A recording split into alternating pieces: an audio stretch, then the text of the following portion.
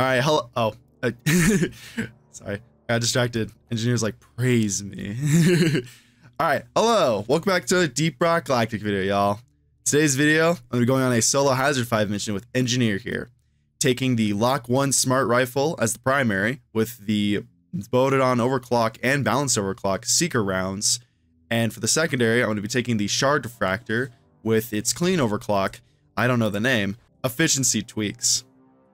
Before I get into how I have the guns built, if YouTube is recommending my content to you, or if you just found my channel, just, you know, like, I don't know, like, I've run this joke to the ground, like the content I make, maybe consider subscribing. Really appreciate it. Help the channel grow. We're getting really close to 1,000 subscribers, and I like to have get more people along for the ride when that happens. All right. So, like I said, I have the LOK-1 Smart Rifle here today. How I have it built is I have more total ammo in tier 1. I have the lock-on degree in tier 2. Basically lets me lock on at wider ranges. I have super blow-through rounds in tier 3. I have the faster lock-on rate in tier 4. And then I have the unstable lock mechanism in tier 5. Essentially how unstable lock mechanism works is once I hit the full lock-ons that I can get and let go of the rounds, I get an extra 20% more damage to all those shots. So that's pretty cool. Then, like I said, I have the Seeker rounds today. Essentially how Seeker rounds work is locked on shots will always hit their target and ignore armor no matter what. And you have you maintain locks at a wider angles. So that's pretty cool. On the downsides, you have a slower burst rate of fire and you have a longer reload time. Then for the secondary, like I said, I have the Shard Diffractor here. How I have it built is I have more total ammo in tier 1. I have weak point bonus damage in tier 2. I have a bigger magazine size in tier 3. More heat in tier 4. And I have the biomass converter in tier 5. Essentially how biomass converter works is the more every single kill I get on the bug, it'll give me a little bit of ammo back. So it'll allow me to shoot the beam for longer periods of time. Then for the clean overclock, like I said, I have the efficiency tweaks. Essentially how it works is, yeah, just suggest more ammo. So that's pretty cool. How my sentries built here today is I have the Gemini system, I have quick deploy, stun, and the Hawkeye system. Platform, more ammo, and the Plastercrete MK2. For my grenade today, I have the proximity mines, all revised grenades, and electric bullets. Kill. Oh, I just saw that beer. Give me. Oh, right. I need to show you guys something. In this, a timer now. Let's fucking go. Basically, almost an entire month left to go. I wonder how far y'all are in the performance pass. Let me know in the comments. I know that, what is it?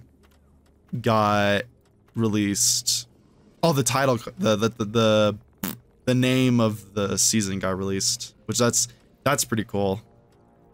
I guess we'll do an egg hunt. Well, I kind of want to do the, I'll do this area.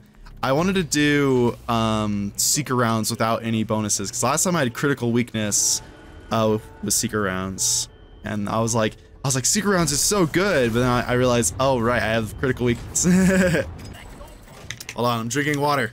Hold on, I'm just taking care of the pests. Hold on. Oh, there it is. Yay, I can see everything now. This is why I like the Loki though.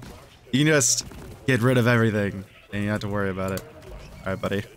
Hey, get back here. Where do you think you're going, Meatball? Oh. Nice. Nah. Yeah, buddy? Yes? I don't know if I'm gonna really enjoy Seeker rounds a whole lot.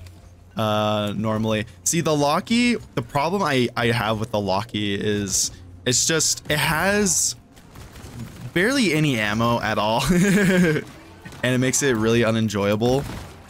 But I get that. The whole point behind Engineer is that he doesn't really have a whole lot of ammo because he makes it up in both the area damage he can do and he makes it up with his sentries. So I get it. But at the same time, it's like, is there a meatball somewhere I can't see? Is the meatball stuck somewhere? Is it okay? Is the meatball okay?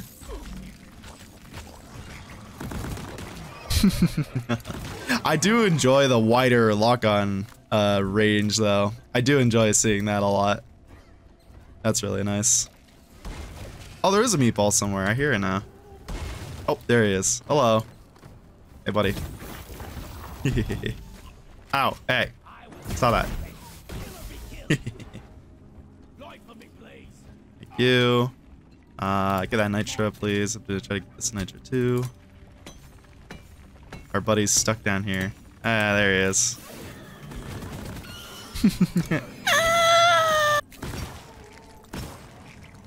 Oh, Steve. Hello, Steve. I don't want to get rid of Steve's armor. Yeah, okay. That is actually kind of enjoyable. That is actually really enjoyable, though. The fact that it just ignores armor. I do like that factor, actually. I'm just gonna drop that right there. We have kind of a fair fighting area where we can fight stuff in. I'm gonna say this, and then just a detonator is gonna come out of nowhere and ruin everything. Yeah, get out of my face. Get out of here, you nerd. Oh, shut up. Pop. Pop. Let's see here. Pop. And over there. Pop. Where's Linus? Oh, Linus gone. Alright, I have my proximity mines down, so that's all good. Bring it on, bugs. Yeah.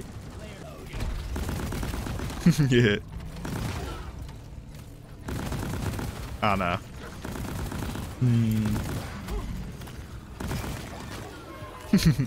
It is honestly really nice just being like, okay, all of you, you get damaged now. I do enjoy that factor a lot, actually. Where'd all these swarmers come from? I was just so focused on trying to line up my shots that I just wasn't talking. Did any of these get set off at all? Wow. Gimme. And damn it. Did this one get set off? I don't think this one did either. Nope, it did. Whoopsie daisy, it did. Die, you double-jointed freaks! Die! Die, you double-jointed freaks, even though I'm not over there.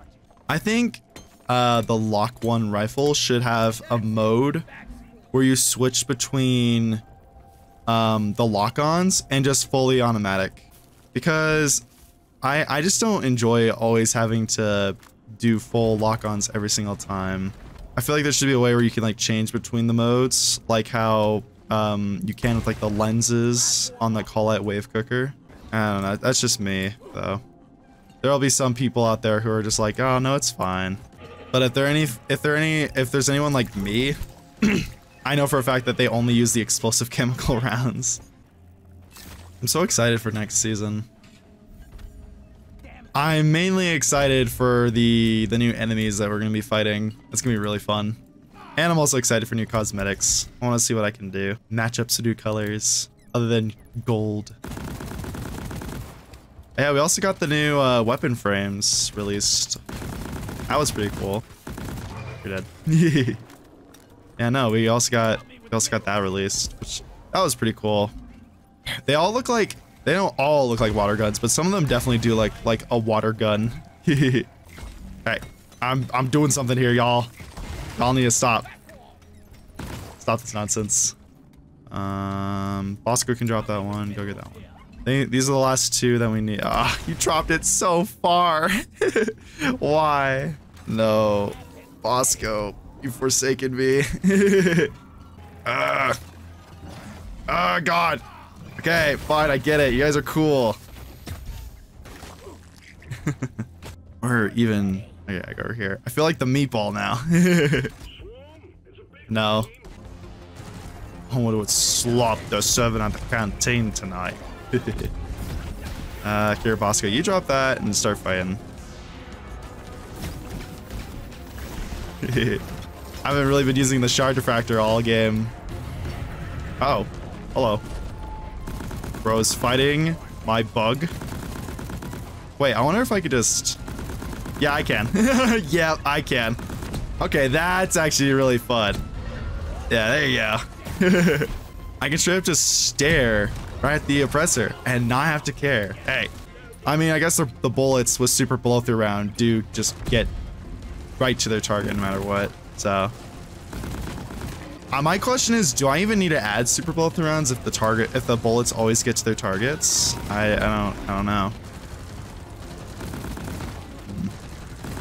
Did my bug die? Did Steve die? I think Steve died. No, I got a new one. No, Steve. Oh, was that the swarm? Okay. Like, the first time where I'm not like still running away from bugs after a swarm. I think so too, engineer. Like, holy crap. I know there was some dice. Yeah, right here. Oh, cool. Got the rest of the dice trim. Huh. Well, this is awkward. Okay. Let's get out of here, I guess. Shut up. You're being loud. Yeah, Steve. My Steve now.